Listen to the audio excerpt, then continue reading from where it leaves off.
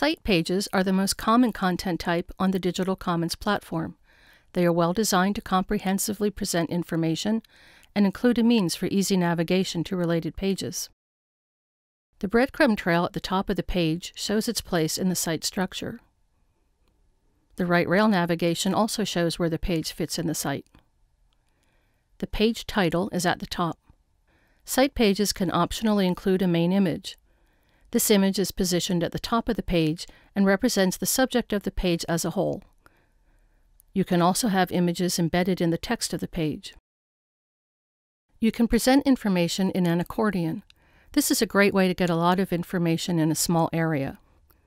An accordion can also be formatted as tabs, meaning the information is presented horizontally rather than vertically. Accordions are more appropriate for site pages, which aren't very wide. You can learn more in the instructional video, Accordions and Tab Accordions. You can add files to a site page, such as PDFs or Word documents. You can link to related content, whether it is a page on your site or on an outside website. You can embed an HTML table or a video in a site page. These are covered in separate instructional videos. Let's walk through the process of creating a site page. In this example, we'll work as an editor-level user.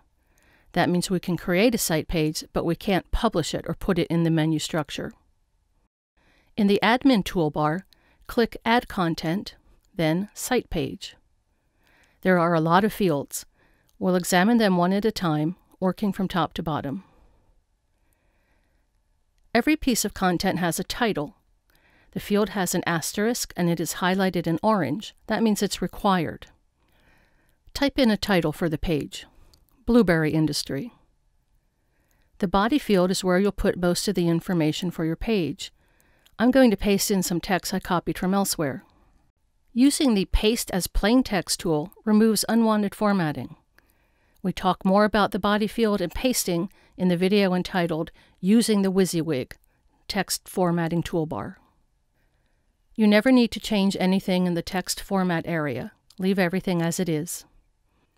Thumbnail image is a feature that's included by default, but it's not employed on the platform. You can ignore it. Language should be set to language neutral, not English or Spanish. Those are used when you have translated versions of a page linked to each other. You'll know it if you need to do that, so otherwise leave it as language neutral. We can add a main image to the page. In this case, since our page is about blueberry farming, I'm going to put a photo of blueberries. Click the Open File Browser link. From here, you can choose an image that's already on your website, or you can choose to upload one.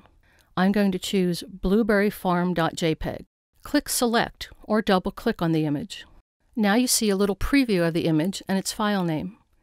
If you decide you don't want that image, you can click Remove.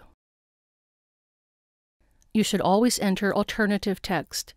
For people who use screen readers, this tells them what the image contains.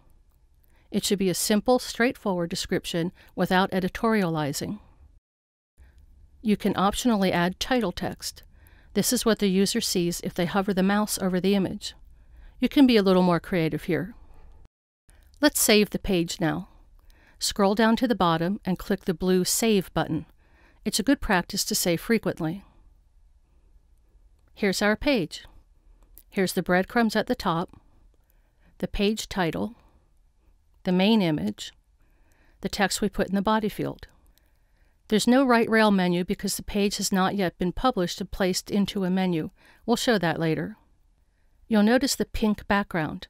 That reminds us we are looking at a draft, not a published version. Visitors to the website can only see published content. In the tabs, we are currently on View Draft. In other words, we're just looking at it. If we want to make more changes, we click on Edit Draft. That puts us back into editing mode. Now let's add a PDF to the site page. Scroll to the Files section. Under the Upload field, you'll see the file types that are allowed. Click Open File Browser. You can upload a file or choose from existing files. Let's upload one. Choose the file. Now click the Upload button. Click Select or double-click the file. The file is attached. You can see the file name and its size. If you decide you don't want it, you can click the Remove button. The Display checkbox controls whether a file is visible or not. You may want a file to be available only for part of the year, for example, a grant application. You can attach it to the site page and change its visibility status as you wish.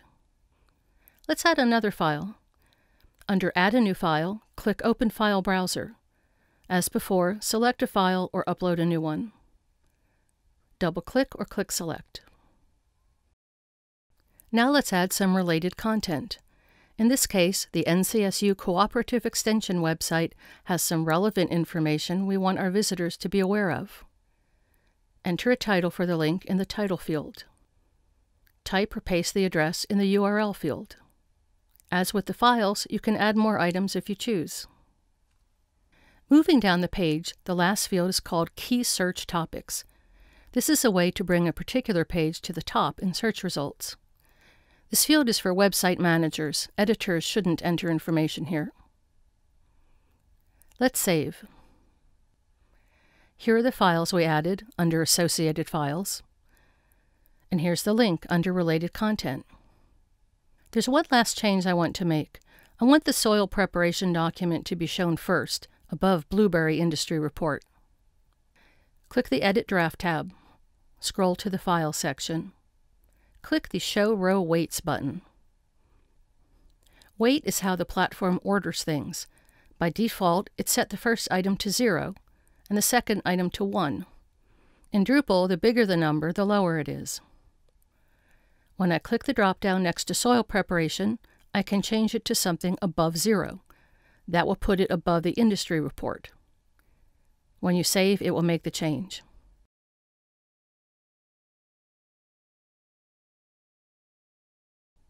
Now that our page is finished, there's one last step.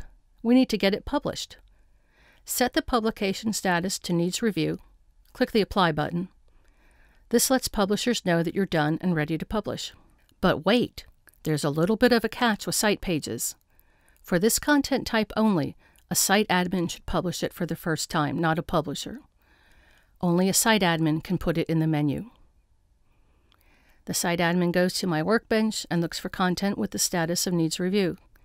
She reviews the page and edits it in order to put it in the menu. Then she saves it as published. Now the page has its correct breadcrumbs and the right rel menu. So for the first time, a site admin must always publish a site page. After that, a publisher can publish subsequent revisions. Find more instructional videos on digitalcommons.nc.gov.